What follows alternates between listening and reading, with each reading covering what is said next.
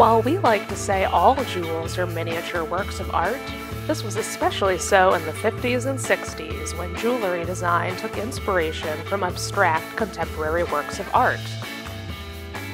In this video, we have some lovely examples by Cartier that play with shape and texture. We love the combination of turquoise and diamond in this 1950s pair, and the cut of the turquoise is a sweet touch.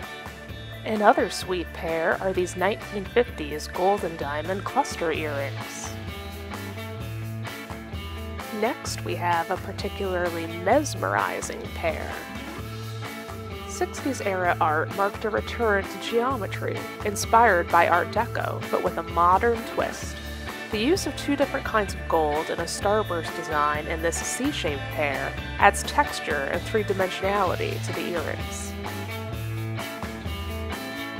And we can't help but be smitten by these gold heart-shaped earrings, another fine example of Cartier's fondness for texture at this time.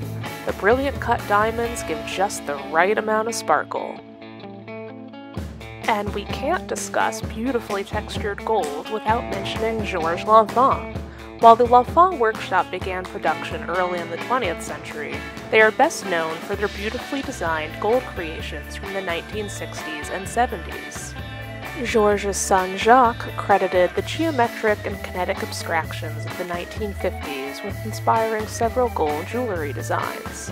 Between Cartier and L'Enfant, these earrings show that with gold, the possibilities are infinite.